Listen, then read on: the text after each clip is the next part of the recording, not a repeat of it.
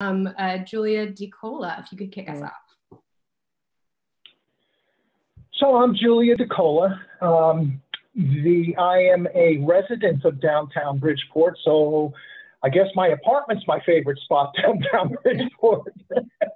but I also enjoy going to Ralph and Rich's as well as to Joseph's Steakhouse, and so those are places that I truly enjoy going to. I am the board chair of Optimus Healthcare, which is headquarters at 982 East Main Street. And we have about 30 odd different locations throughout Bridgeport and the surrounding communities, including Stanford. We have approximately 50,000 Bridgeport residents as patients and provide over 200,000 unique medical visits a year in the community. Thank you. And next up is Crystal Ingram. Good evening, everyone. My name is Crystal Ingram. I'm the Human Resource Director and EEO Director for Greater Bridgeport Transit. My favorite place downtown is oddly the bus terminal because I spend a lot of time down there supporting our staff. And my favorite place to dine is Ralph and Rich's. That's about all I have. Thank you. And a very important member of the Bridgeport Rotary, I think, as well. Yes, I'm the immediate past president of the Bridgeport Rotary Club. Great. And I believe Chef Mona Jackson is having some issues logging in, so we're trying to troubleshoot that right now, but I'll ask Natalie Price to introduce herself. Thank you for having me. I'm Natalie Price. I'm a business and career strategist. I own a couple of businesses downtown, Priceless Consulting, the Collab Exchange, led by us. That's all entities that I run and operate downtown. And I inspire intentional action in my clients by teaching them how to strategically position themselves by using their transferable skill sets to navigate opportunities with an entrepreneurial mindset. I'm excited to be here today and looking forward to hearing all these great lady stories. Thanks, Natalie. And we'll move on to Lucy Teixeira. Welcome. Thank you. Thank you for inviting me to be part of this panel.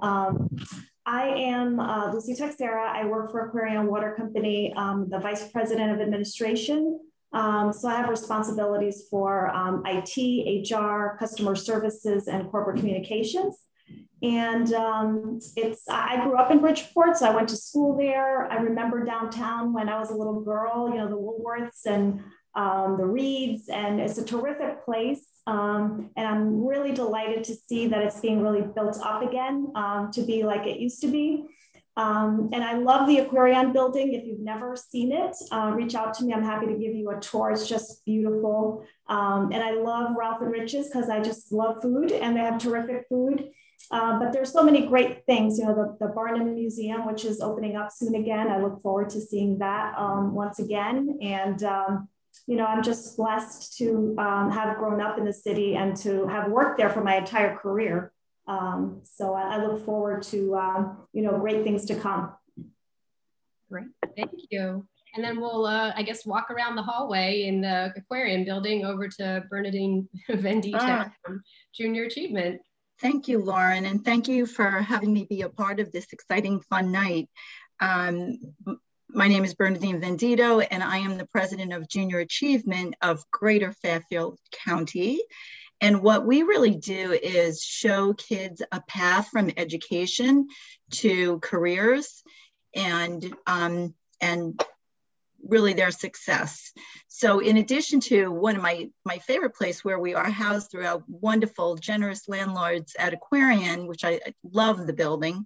My other favorite place is McLeavy Green, because in the summer, which we haven't been there in a while, but I just love the farmer's market and the music and just seeing just so many different people converge. I just love that part of it. Thank you. Thanks. So these are our wonderful panelists, and I'll hand it back to Erin to get going with our question and answer. Thanks, Lauren. And when Chef Mona is available, we'll have her introduce herself as well. But on to our first question. So we're celebrating Women's History Month. Let's talk about the relevance of Women's History Month to each of our panelists. Why is it important to you? Why is it important to celebrate this month and make this a big deal? So Julia, start with you. Well, it is a big deal. You know, women offer and have contributed to many, many great aspects of our society historically, and often are not recognized for it.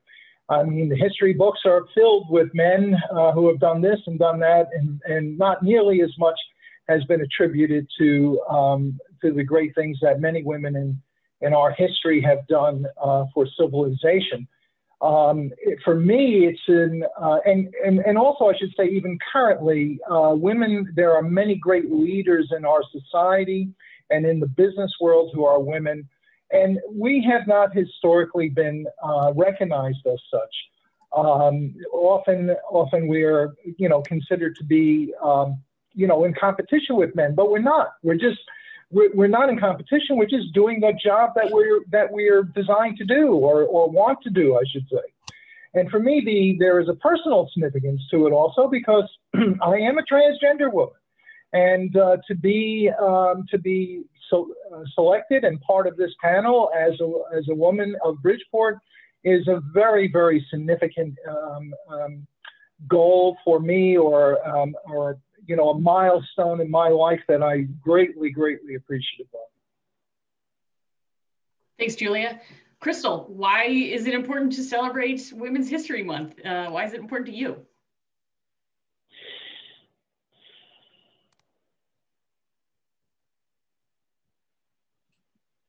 She's muted. You're on mute, Crystal.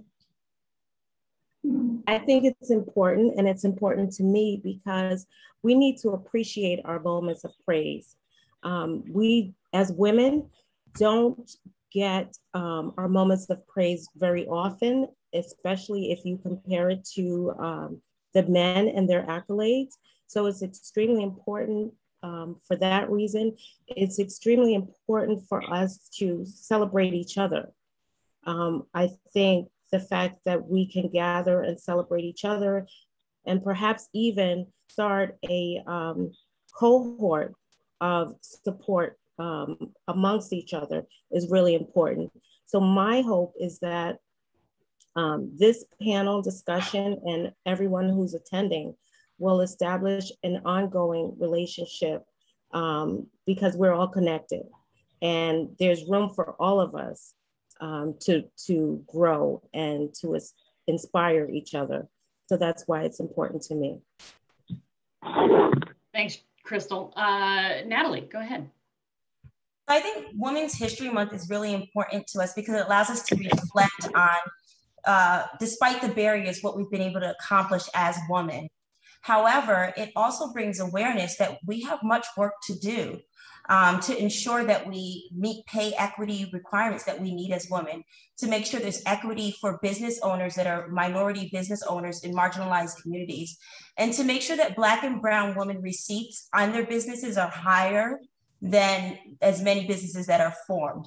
So as wonderful as it is to have a Women's History Month and one that we recognize, it also brings awareness as why we have to have it is because we're not paying, because these major issues are not being looked at, so we have to champion that. So there's goods and bads of why we have it, and I think they both have to be acknowledged so that we continue to move on and continue the hard work that we have in front of us. Thanks, Natalie. Lucy. I agree with everything that everyone said. I think it's important to recognize the past accomplishments of you know, what women have done to get us where we are today. It's important to celebrate that. And I also think it's important for us to encourage each other, as well as our children, our daughters, our nieces, our you know, the young women in society today, to push them along and say, you know, you can accomplish your dreams and have a seat at the table. Thanks, Lucy. And Bernadine? So really, I agree with everything that we heard. And what I would add to that is that by celebrating those accomplishments, they're important to do because they give voice.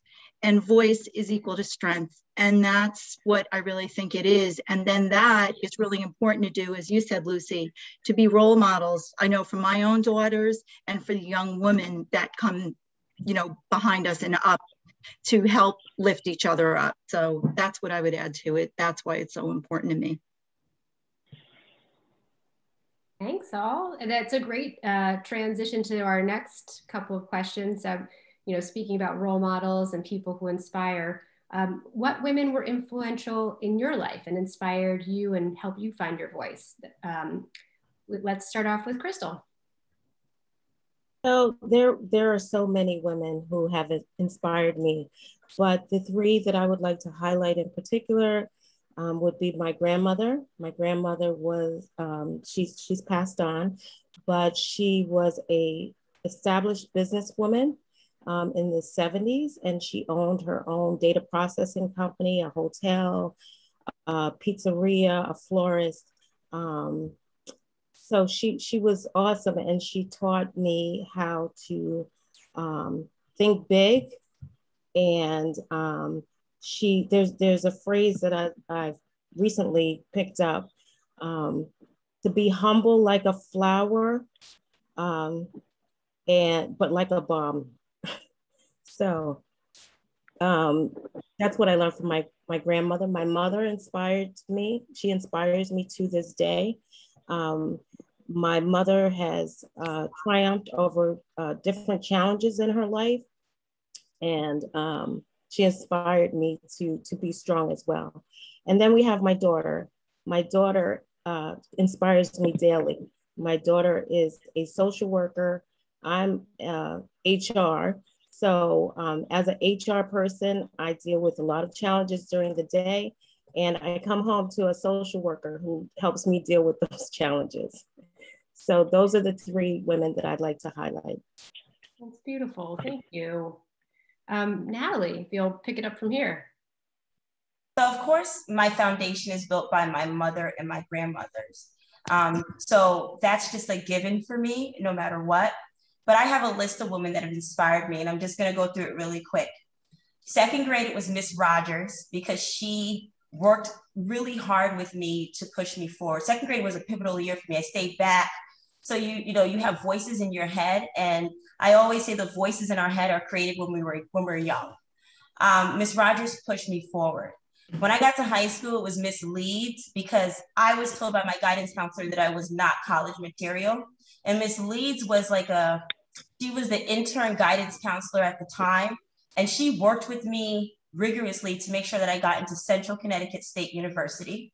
And then when I got into there, Pat Gardner was my admission counselor, and she held my hand and made sure that I was okay. I worked in the vice president's office with work, a work study program. And it was Miss Monica Johnson, and she was like a mom on campus to me. Then I moved back home, and I find myself in this city called Bridgeport, and I met Miss Deborah Cavanis. And Miss Cavanis gave me my foundation as an entrepreneur, very much have her style. And as I am building my business, I really find my mentorship, Miss Kim Bianca Williams. So I had to go back and take notes to where women have helped me throughout my life, the significant places. And those are the women that have really driven me to where I am now. Thank you. Oh, thank you. And Lucy, if you would add to that. Sure. So similar to Crystal and Natalie, my grandmother was my first role model. We come from Portugal, and my grandmother raised 6 kids on her own. My grandfather passed away when my mom was just 1 year old. And she ran a farm very successfully. So she was sort of the first entrepreneur. And I learned so much from her, because she taught me how to work really hard and to overcome challenges and still be successful. Secondly, we immigrated to the United States when I was 5 years old, so I had to learn how to speak English and went through the Bridgeport school system. So all the teachers really along the way that worked with me to understand how to read and to grow, you know, as an individual. And then when I came to Aquarion Water Company, it was Janet Hansen, who was the only woman executive at Aquarion, and she really encouraged me to grow in the organization. And she became the first president of the water utility. So, you know, all three of those women, all of these women really have been impactful in my life, and I thank them for that. Wonderful. It's always wonderful to have people ahead of you to look forward. Absolutely. In your career. And we'll actually talk more about that in just a minute, but I'd love to hear from Bernadine. Thank you. So the first person is my mom. And the reason is that my mom grew up, had a very difficult, hard life. And as kids, we had really big financial challenges and struggles. And the thing about it, though, is throughout it all, she taught me to have a really good work ethic. And then beyond that, a sense of humor, which it serves is so important to have. And then the other thing was being authentic. Just being who you are, that was so important to me. So that, you know, my mother had no education, really didn't have opportunity, but with what she gave to me, it drove me to pursue education and make a better life for myself. And then for my kids, hopefully. The other person that stands out to me is when I started with JA, there were many challenges we'll talk about later, but there was one of our board members who became my mentor and friend. And she was a gay woman who was second in line to become CEO of a global company. Kudos to her, because she ended up leaving and became CEO of another company. And what she taught me was really in leadership, there was great compassion for other people, making decisions. She used to say, you'll make 10 and just hope 7 are right. And it's okay to make mistakes. The other thing, she was always willing to roll her sleeves up. She was never too good to do that. And you really do need grit and hard work. And then giving back. It really showed me that, what it was like in watching a person who was truly philanthropic. And those were really the two that stand out for me the most. Fantastic. Sounds like wonderful women. And Julia, if you'll wrap us up on this question. Okay. Well, like the other women in the panel, I certainly include my mother as somebody who has very much influenced my life. My mother never met Julia, though, and passed away before Julia became. And but her influence is always part of my life.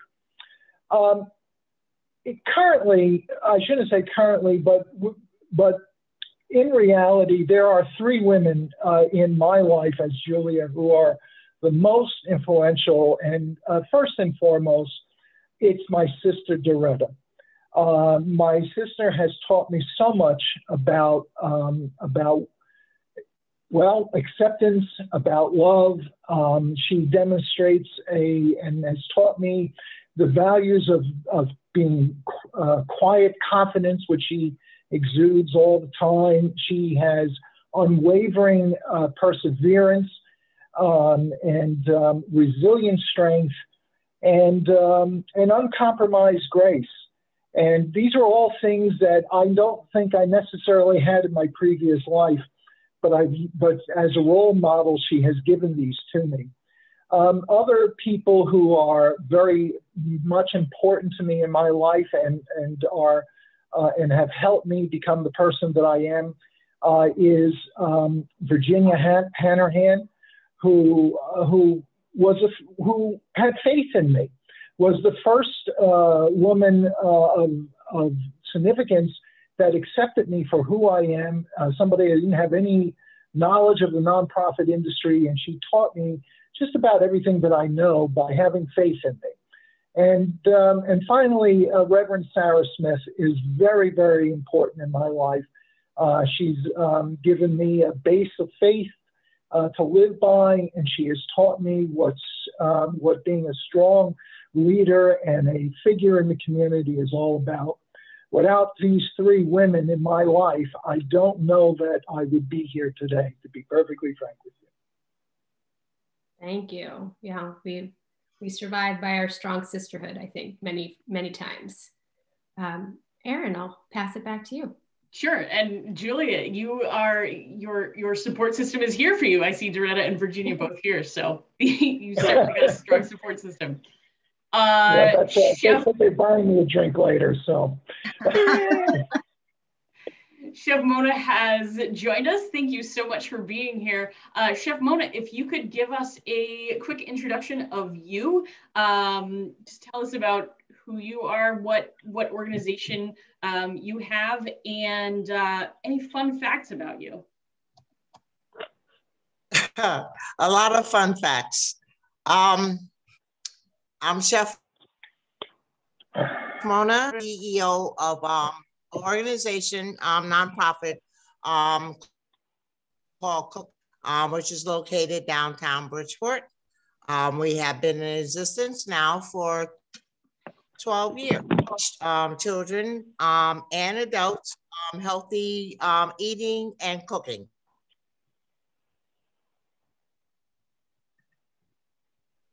Great, thank you. Great, thanks. So we're going to jump into our next question. Tell us a little bit about your journey as a woman in business, and what advice do you have for a woman starting her career? So Chef Mona, we'll start with you. Okay. In journey, over the years, I started out paralegal. I am a paralegal.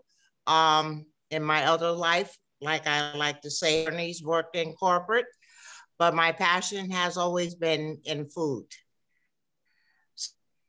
When I decided to go to culinary school, much later on, I knew that's what I wanted to do.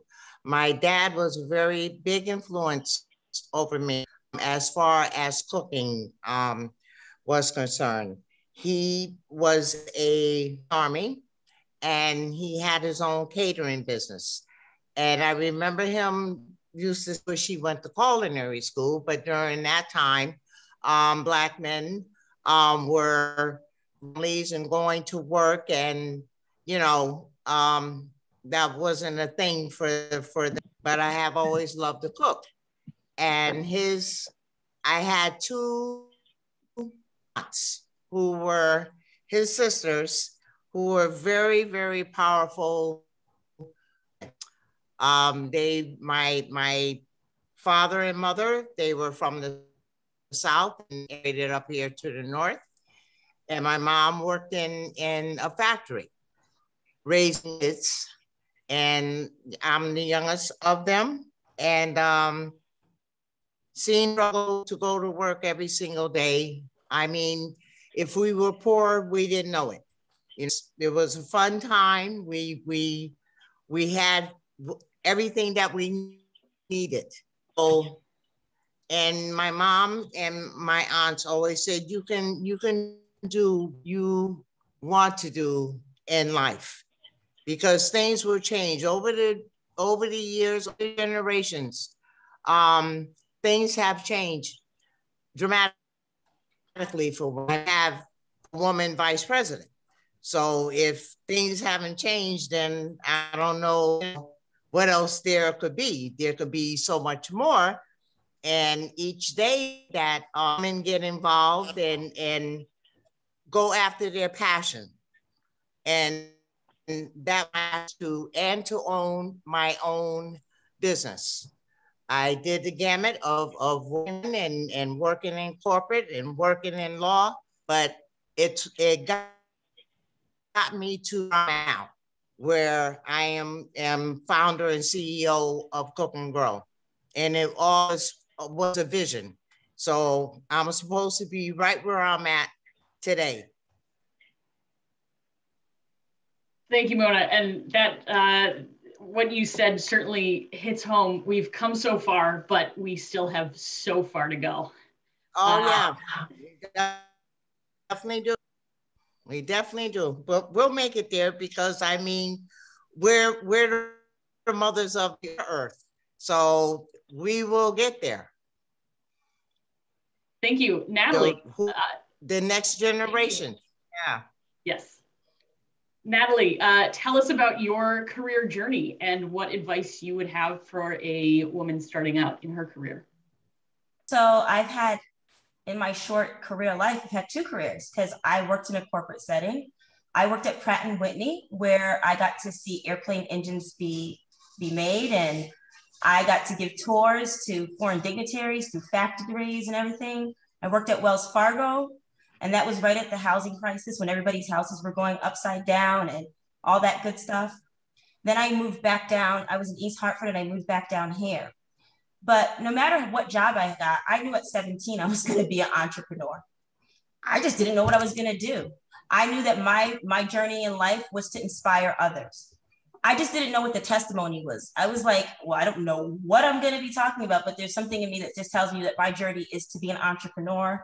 And a part of that journey, I'm going to pick up some skills that are going to help people move things forward. That's the basis of what I knew. And then in 2009, I was laid off. I had graduated from Central Connecticut State in 2005. I worked at Target. I worked at Wells Fargo. I worked at so many different places.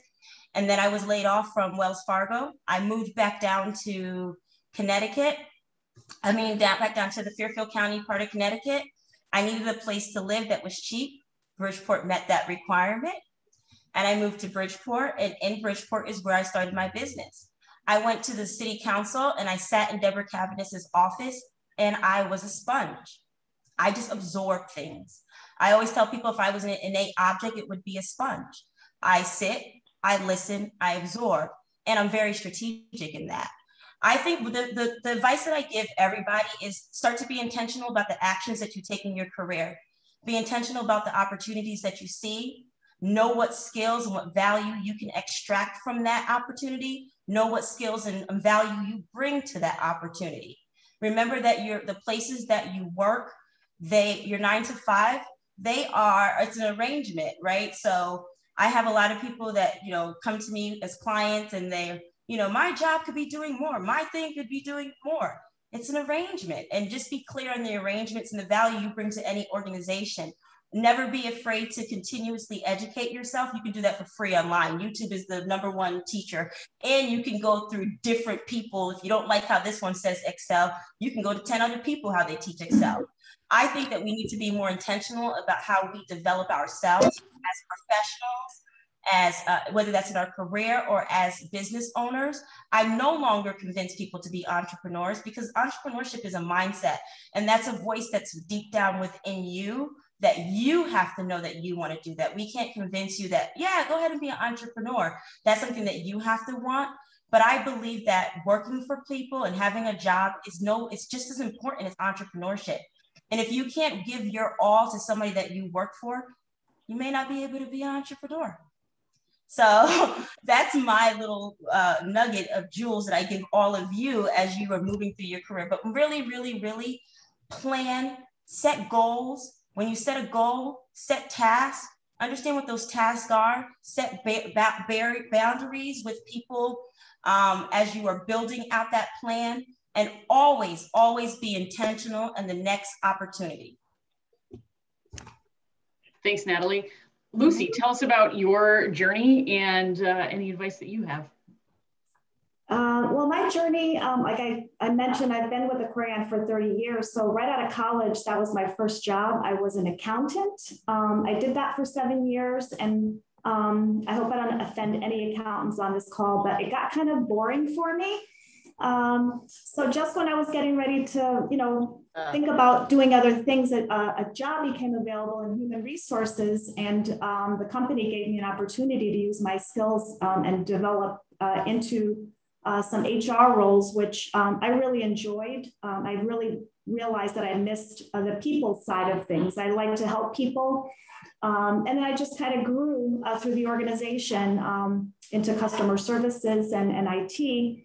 And it's been a tremendous opportunity for me because I really enjoyed all of the different aspects of the business, whether it's dealing with employees and helping them out, mentoring them, helping customers that have issues with paying their bills, or working with employees within the organization to help them advance in their careers. So I've been very lucky that I've been able to really love what I do each and every day. And that's really the advice that I have for people is really try to love what you do. That makes a whole lot of difference in the energy that you bring to your role. I often tell my kids, don't be afraid to fail. You learn so much about yourself when you sometimes don't succeed. You learn to be resilient. And I also tell them, like what I just said about, when you're working, try to love what you do. If you don't love it, change it, try to change it. And if you can't change it, then leave it and find something that's going to make you happy where you can contribute your energy, because you really spend most of your waking hours working, right? And if it always amazes me how sometimes people are not happy and sad and they don't have the courage to make a change. So don't be afraid to fail. And then lastly, I think you surround yourself with people that have different perspectives, because you really become so much stronger. And when we look at across the table at the people that work with us, we really try to bring people that have different perspectives, different experiences, because that will make you a stronger leader. You see things from different lenses that really are incredible for me. I always say, whether I work with Peter or others, that some of my colleagues that might be on this call, is that they all bring such perspective, and I learn a lot from them. So that's the advice that I have. Thanks, Lucy. Bernadine, tell us about your journey. My journey. So when I started out in business, and I thought that's what I like to do. And then when I had children, I decided to stay home and raise my kids. And while I did that, I didn't even realize, like Natalie said, I always knew what I wanted to do. I don't think I always knew that, to be honest.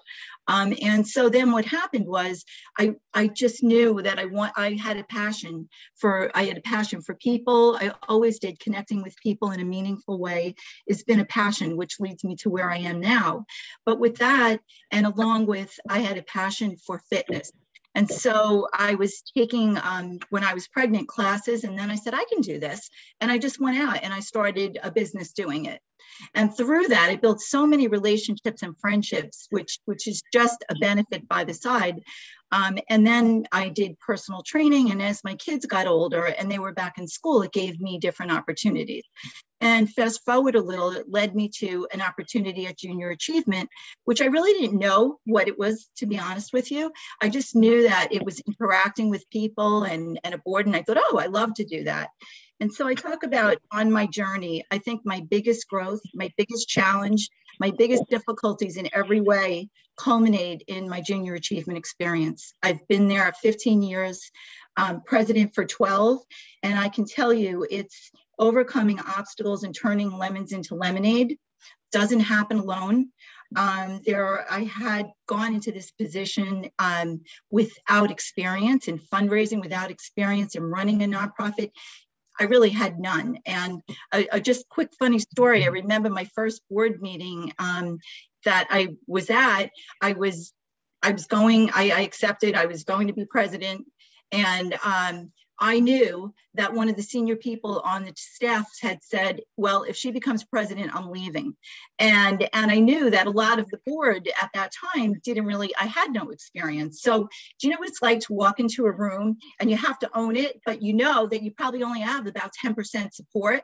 And I remember thinking, okay, what do I do with this? And I was so scared and so frightened, but I put on the best leopard shoes I had and a great suit. And I walked up to that podium and I I faked it, you know, and it felt good because I did that. And what I would say is, and another experience was in the boardroom. And those of you familiar with Aquarian, the boardroom is it's just a beautiful building. And there's these portraits of men all over the place, white, middle-aged men. And at that time, our board was mostly white, middle-aged men.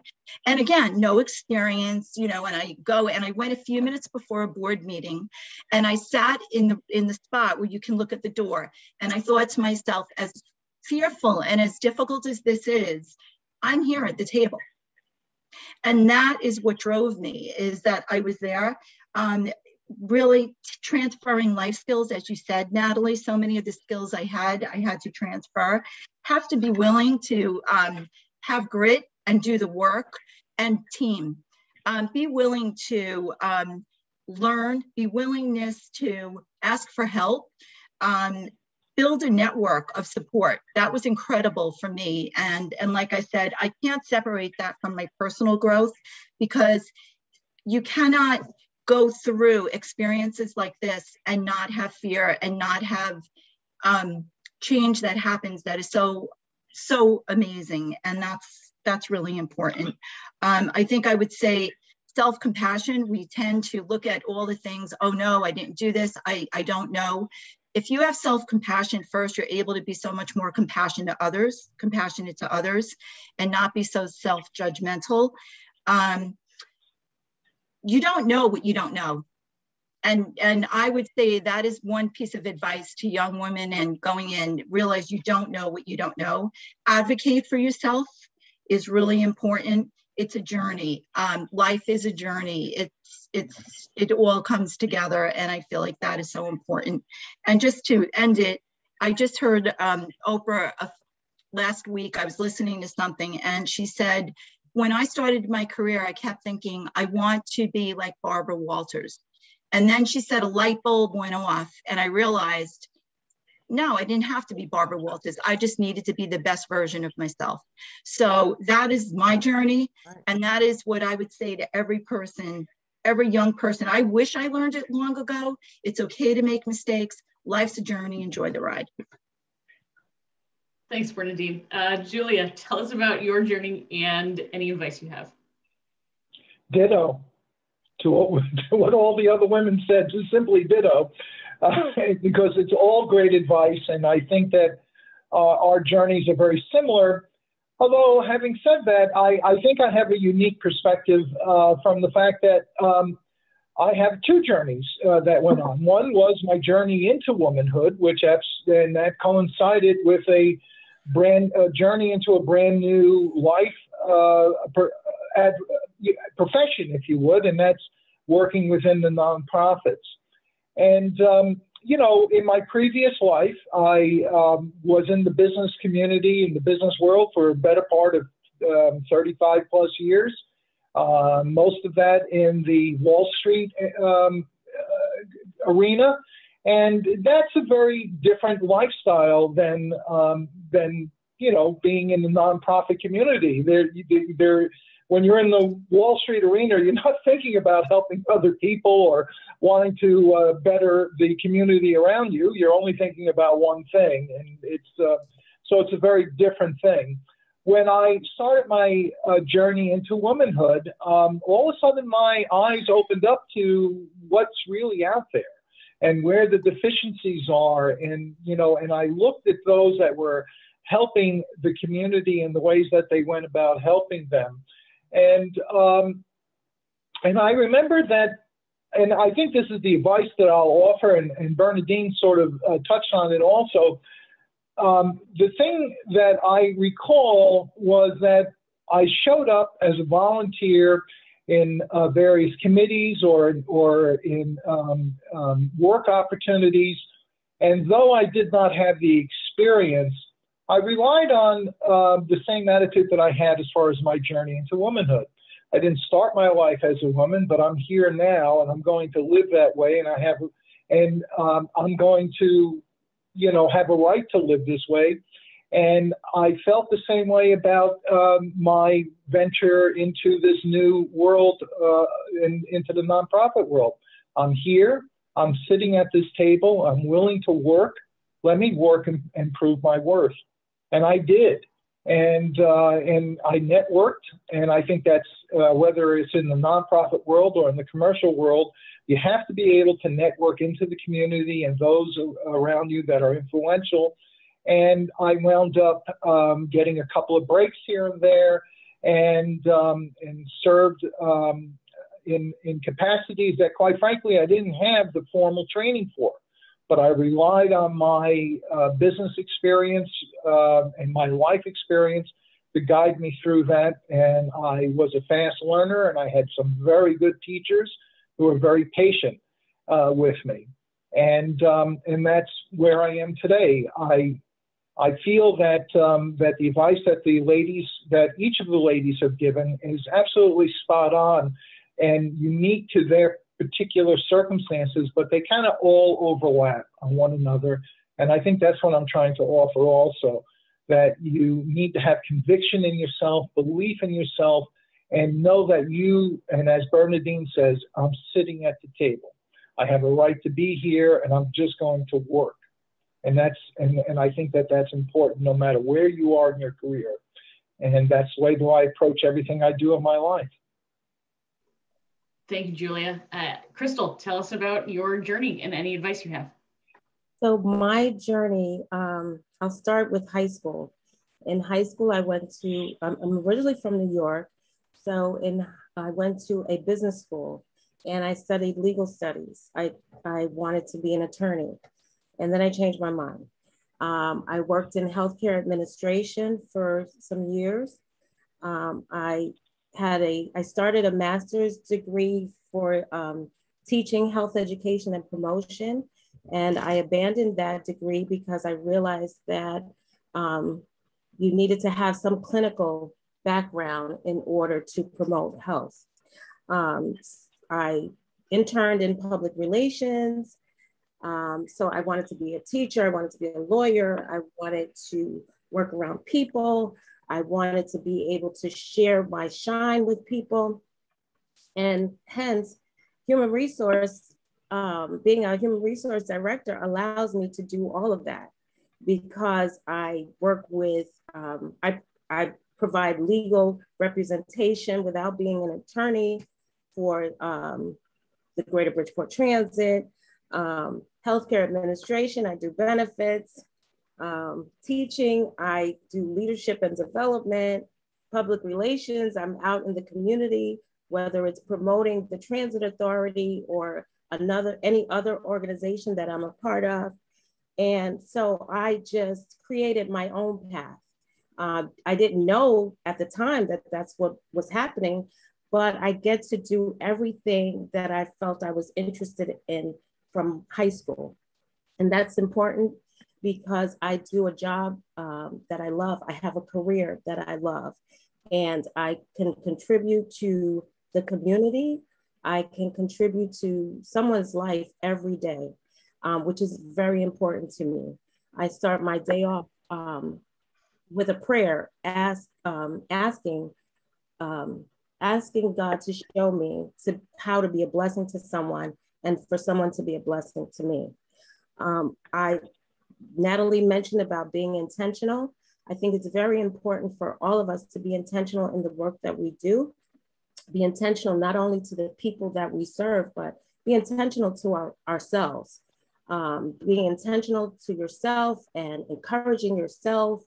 And someone else mentioned, I believe Lucy may have mentioned about doing what you love. It's very important, and knowing that you're getting up and doing something that's rewarding to someone and rewarding to you as well. I also the advice that I want to give is to follow your vision. Don't follow someone else's vision. Have a vision for yourself. There's a big difference in you saying you're at the pinnacle of your career than having someone else say you're at the pinnacle of your career. Don't let anyone put limits on you. And if that's the case, if someone says that to you, that should fuel your fire, because it happened to me. So you're not at the pinnacle of your career because someone says so. You're at the pinnacle of your career because you say so. So I believe in creating your own vision, sharing your shine, appreciate your moments of praise, and have a humble boldness about yourself. There's a way, and we need to be bold, but we need to be humble and bold. And that's the advice that I would give. Thank you. Very good. Well, thank you to everyone. We're having such a wonderful, robust conversation. I think we had planned for a COVID question, but really, who wants to talk more about COVID at this point? We would invite you and welcome you to join one of our breakout rooms after the Q&A is over if you really want to dig into everybody's lived experience with the pandemic. So I'll just hop to our final question, and then we'll take some questions from the audience after that. But just to wrap it up, we'd love to invite our panelists to tell us about their current venture or current ventures, if that's the case, and how this community can support you and how we can all stay in touch. So I'll ask Natalie to start us off. Hey, let me take this. All right, so I have a lot going on, and I had to make a list because I don't always do this, and I have to get better at doing this.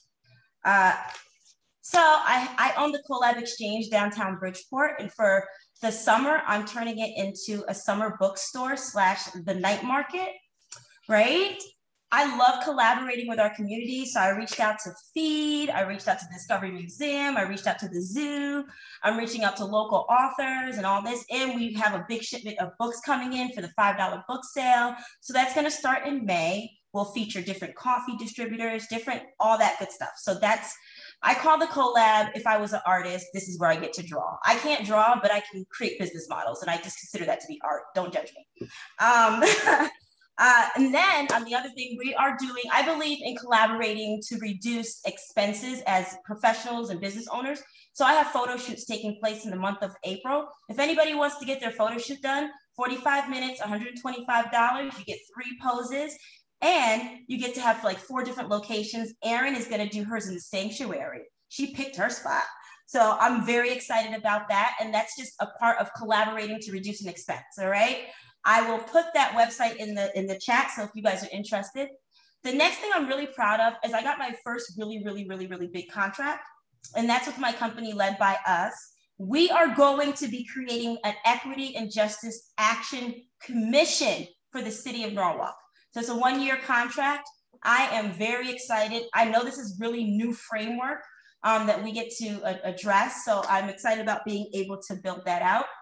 And with Priceless Consulting, which is the foundation of which all this began, I am going to be launching what I call is the Careerpreneur, which is a cross between entrepreneurship and your career, because like, is your work your business or your business your work?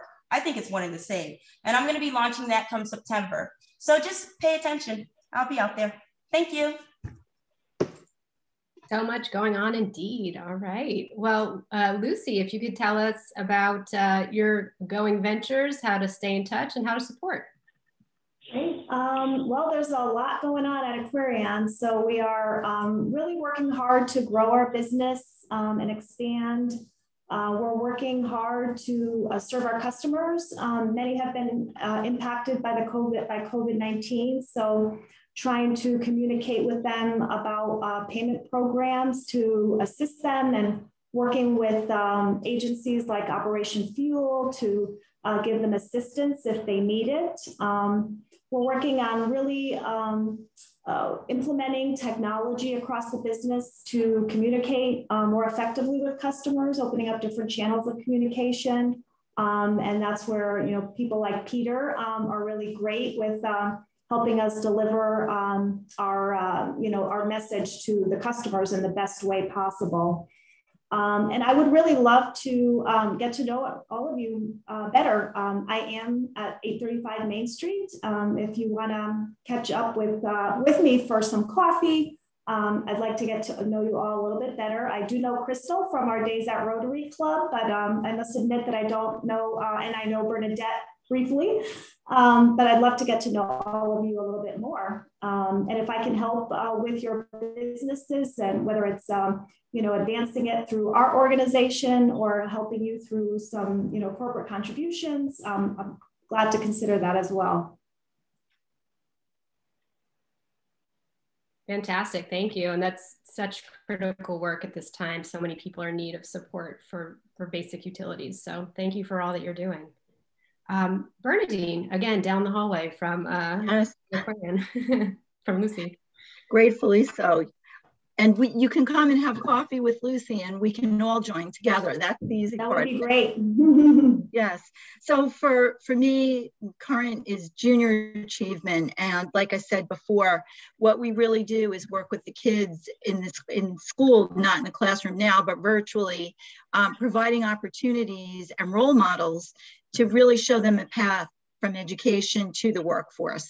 And really how to be successful. There's so much work that we do. I think it'd be wonderful if you could visit our website, which is www.jagfc.org, and see the different opportunities we have. One in particular that we're really, really excited about, we're about to launch on May 4th. We call it JA Inspire Virtual. It is an amazing event where it actually looks like a conference center where kids will come, and then there will be all different businesses by industry so that kids can really have a real good understanding of the different careers and paths possible from education all the way through to the workforce. So we always need sponsorship support. We always need role models and engagement, but I'd love to tell you more about that. So please visit the website, or like Lucy said, come on over to 835 Main Street, and we'd love to tell you more about getting engaged with that. Wonderful. And as a current and recent JA volunteer, I can say it's just a wonderful experience. It's really very gratifying. The students are amazing, and the team to support. I see Twanda's here and a couple others. So it's a great community to join. Julia, you can tell us how to support and what you're up to and all the other parts. Okay, well, right now, a lot of my time and effort is racked up in the board work that I do as chair of Optimus. Optimus is a very large organization. There's a lot going on, and it's a lot of work. And, and it's a volunteer position too, being on the board, as you all know. And Optimus, I think the challenges that that the healthcare community has, and not only Optimus, but Southwest and other community health centers have, is that we're in a COVID world right at the moment, and all of our, a lot of our attention is focused in on the delivery of services in the COVID world, the testing, and now the vaccines, and so on and so forth. So it's a tricky moment, and it's tricky because we have to deal with the realities of today, but we also know that the future isn't that far away, that we need to get back to business as normal, and part of business as normal is providing services to our community. Also, what's very, what's on all of our minds is, what is the future going to be? How are we going to evolve into the future as far as the type of services? And there's every likelihood that there's going to be expansion of services into different areas, and not just the clinical things that healthcare centers offer right now. We could be offering a lot more social services in the future, and that seems to be the model going forward. So we have a very delicate balance of dealing with today's realities and planning for the future, and that just occupies a lot of my time right at the moment. And I'm very happy. I love what I'm doing. It seems like my entire life was waiting for this moment, and it's arrived, and I threw myself into it with a great deal of zeal and passion. Thank you.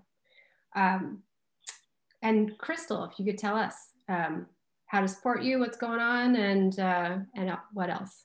Okay, so there's a lot going on, as with everyone else who has spoken, and opportunity often knocks softly. I realize that.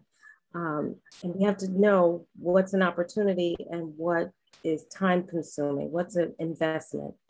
So I'm trying to choose what I involve myself with very carefully. Time is precious, and I think this past year has really highlighted the fact that we need to treasure our time and our friends and family and so forth.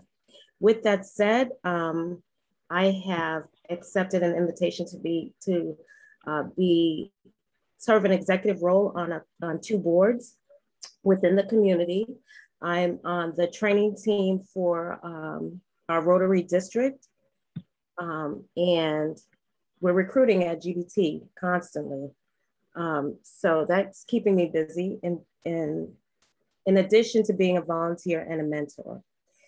With that said, I'm also trying to find more time for myself. And I think that's very important. We've heard a lot about the contributions that the panelists are making to the community and to the work that they do. The word of advice that I would give everyone is to take time for yourself. Very often we forget about ourselves, and we need to invest in ourselves. So with that said, I put my contact information in the chat. I'm looking for a hobby. So if anyone could suggest a hobby, reach out to me, because with all the work that we do, we need a hobby. We need. Want to come roller skating with me? You can come to Collab. I roller skated today, all around the Collab. Had a blast. I'll start with you. I don't know if I can afford to break anything, but we could try it out. So anyone who has a hobby that they can introduce me to, call me. Thank you. Great. I see a bunch of suggestions already coming into the chat, and thank you for that so important reminder that our time is finite and very valuable. So Chef Mona, someone who embodies community spirit, please tell us about how we can support you, how to stay in touch, and all that is going on. Well, I need all the support, the parents from the adults, about investing in their children's future and investing in their children's health. And Cook and Grow, we're here. We're right downtown. You hop in if you want to check us out, and hopefully that there will be students there, and you can see what they're doing and how they feel about the program. I just, by word of mouth of people talking about, there's a place that kids can have an outlet besides playing video games or all. Learn a life skill, learn how to cook, I mean, cooking is life. If you don't eat, you starve yourself. You know how to eat and to cook correctly, and something that is fun that you love to do, right here at 1042 Broad Street. Thank you. And as a past event attendee, I can tell you the food is good and the time is fun. So thank you. Look forward to many more dinners out on Peacock Alley once we can get back to life as normal. But I'll pass it back to Erin to close us out. Yeah, thanks so much, Lauren. We will take questions from the audience for either all of the panelists or one in particular. But first, I want to say again, thank you so much to our panelists for being here, for sharing your time with us, for sharing your experience and your expertise. It's just been so delightful to hear all of your different experiences. And thank you to our sponsors, Aquarian, Yale New Haven Health, Bridgeport Hospital, and Bigelow Tea. Thank you very much for your support and for allowing us to do such a wonderful event to highlight these women.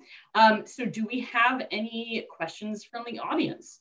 You can raise your hand, you can unmute yourself and announce that you have a question, but feel free to jump in. Hi, this is Virginia. Hi, Virginia, go ahead. I don't know who to send this question out to everybody, but one of the things that I discovered, because I worked in Bridgeport off and on for years in my career, I've discovered a wonderful community. There are small businesses sprinkled throughout the city. There are wonderful places to eat. I mean, there's a bakery right downtown called Laisha's. There's a fine Italian, there's everything you can imagine. And one of the things that I think is a shame is the outskirts outside of Bridgeport will often say, you know, what's in Bridgeport? We don't go to Bridgeport. And I think that, you know, you all are invested in the city in some small way, at the very least. And I believe that there should be greater outreach into the suburbs, into other towns, and ways of bringing people in, because it's rich, utterly rich in so many different ways. It's a beautiful place in many ways. I wondered if any of the panelists have ideas about how to do that. Several of you are invested in cooking or food or nutrition. Some of you are working with the youth in your community. And I just think it's a shame that there's such a great divide, so to speak. I've often thought that there should be, you know, some type of marathon through Bridgeport, or maybe a 5K, doesn't have to be a marathon, or something that would bring more visitors, so that it opens itself up to the wider Connecticut area, because it's unbelievable in so many different ways. The architecture is great, the people are wonderful, the restaurants, the stores. I'm repeating myself, so I put that out to all of you on the panel. Well, Virginia, funny that you mentioned that 5K. We are cooking something up at the BRBC and in the city, something along those lines. So keep that in mind, keep that on your radar. But Natalie looks fired up about this question. I'm so ready to answer this question. So I'm going to tell you a story about Bridgeport. First, I do not believe in outside in community. I believe that we have to get Bridgeport loving itself. If we look at the history, the history of Bridgeport, right, I consider it to be kind of like an abuse victim. It's been used, brownfield, taken advantage of, stripped of everything, and then just given back to us and say, hey, make something of it, right? Mm-hmm. And when you're abused and constantly used and played in all kinds of ways, you don't make clear decisions. No, it's a trauma victim. It's a trauma, right? So I want us to think about that. And I want you to think about the amount of years, right? And it's not just Bridgeport. We are dealing with, it's a larger economic problem that you will see in every suburban community throughout, urban and marginalized community, right? So it's bigger than just Bridgeport. But I don't believe that we need to go knocking on Fairfield and Westport and all those doors and say, please come to Bridgeport. I believe that we have like 148,000 people that we need to re-engage into the city of Bridgeport and remind them that it's theirs and that they need to participate. When we want to talk about self-love, self-community love, that starts with self, right?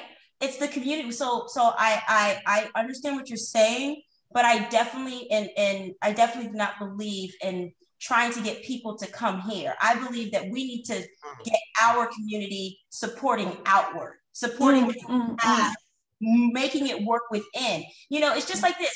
If everybody's talking junk about your house, is anybody going to want to go for dinner? No. Mm. Yeah, it's a juicy community. It's unbelievable. Yes. Julia, go ahead. I actually, what Natalie said is spot on, absolutely spot on. We have to learn to love ourselves. The future of Bridgeport is with the youth of this community. And, you know, and they are, and I see everywhere I go, and Natalie is a wonderful example of that. They're enriching this community. The other thing that I think that I see happening here that, and again, I point to youth, is I do live downtown, and I see the renovations that are going on to a lot of these buildings that have been derelict and abandoned downtown. They're being turned into apartment buildings, and young people are moving into them. Okay, and with that is going to come a desire to, you know, to have the boutique shops, the antique shops, or restaurants and things of that nature. It's a lot of it is like the chicken and the egg, what came first. But I do believe having a population that lives here, okay, and not only just sleeps here but lives here is the key. And because when that happens, then you're going to see a more vitalized downtown. And then when the downtown becomes more vitalized, then to Virginia's point, I'm sure our surrounding communities will be venturing in eventually. But to Natalie's point, if they don't, that shouldn't determine our future. We need to be self-determinant as a community to revitalize our city. As Natalie said, they used it, abused it, and handed it back to us broken. It's up to us who are here to make the best of it and to repair it. So I think that, and I think we're on the road to doing that. Just looking at the renovations of living space here in downtown, and also in the factories that are now along the 95, they're turning into lofts and what have you. We're slowly going to get there. I know it's been a long time coming, but I think for the first time in a long time, there is tremendous momentum. Do any of the other panelists want to jump in on that question?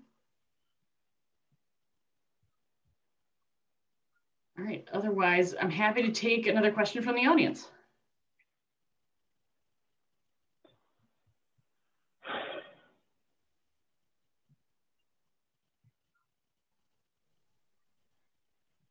Or we can just wrap up. We are past our time estimate that we originally gave you, so I will wrap this up. But I am going to hand this back to our panelists. If you have any more comments that you would like to make to this group, to the wider audience, I invite you to make any final comments. I just want to say I had a terrific time.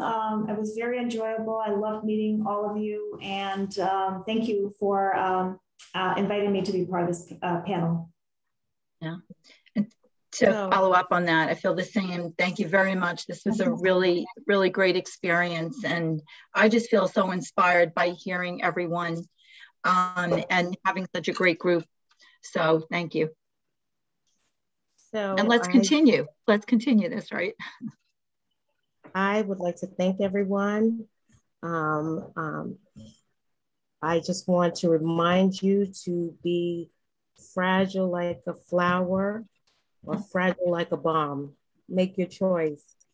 Share your shine. And this is not a time to quit. This is a time to keep moving forward, and just be sure to take someone with you and inspire someone. Thank you so much for having me. It's been a humbling, awesome experience. Thank you. And to close out, I just want to let you all know that growth is in the uncomfortableness, right? You should only be comfortable in your bed, your shoes, in your car, in your clothes.